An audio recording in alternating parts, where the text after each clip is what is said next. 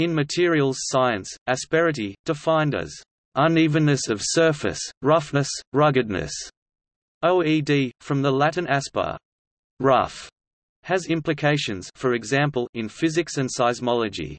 Smooth surfaces, even those polished to a mirror finish, are not truly smooth on a microscopic scale. They are rough, with sharp, rough or rugged projections, termed asperities.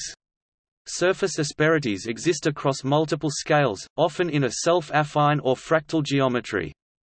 The fractal dimension of these structures has been correlated with the contact mechanics exhibited at an interface in terms of friction and contact stiffness. When two macroscopically smooth surfaces come into contact, initially they only touch at a few of these asperity points. These cover only a very small portion of the surface area. Friction and wear originate at these points, and thus understanding their behavior becomes important when studying materials in contact.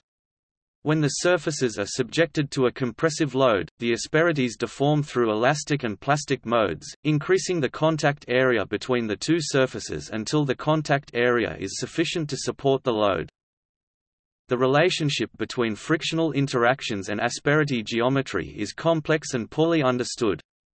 It has been reported that an increased roughness may under certain circumstances result in weaker frictional interactions, while smoother surfaces may in fact exhibit high levels of friction owing to high levels of true contact. The Archard equation provides a simplified model of asperity deformation when materials in contact are subject to a force. Due to the ubiquitous presence of deformable asperities in self-affine hierarchical structures, the true contact area at an interface exhibits a linear relationship with the applied normal load.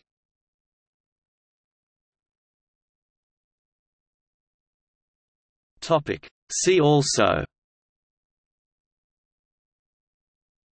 burnishing, metal.